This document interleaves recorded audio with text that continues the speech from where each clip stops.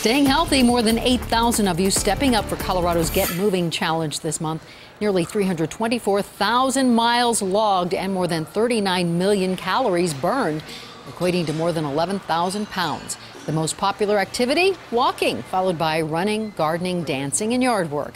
The state launched the Get Moving Challenge with Live Well Colorado, encouraging 30 minutes of activity a day for good health.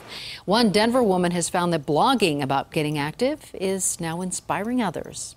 I realized when I got married that I needed to lose some weight. On my wedding day, I was 285 pounds. So the pictures from my wedding day really were a wake-up call. Last December, Jessica O'Connell decided for her health and her family, she wanted to lose weight.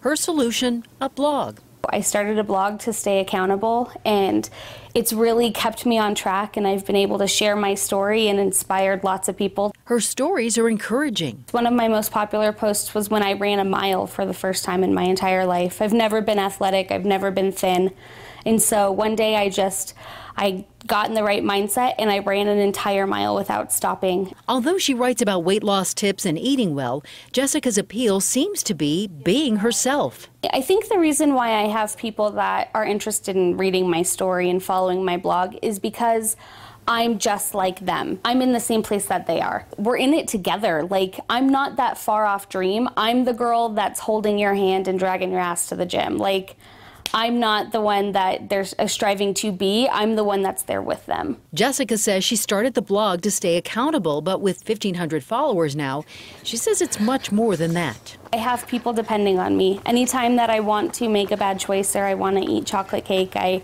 think, what are the 1,500 people that are depending on me going to think? It's harder to fail when you put it on the internet. Well, Jessica is now down to 240 pounds, and she's working to lose at least 45 more pounds. And if you want to connect with her, her blog is called Operation Skinny Jeans.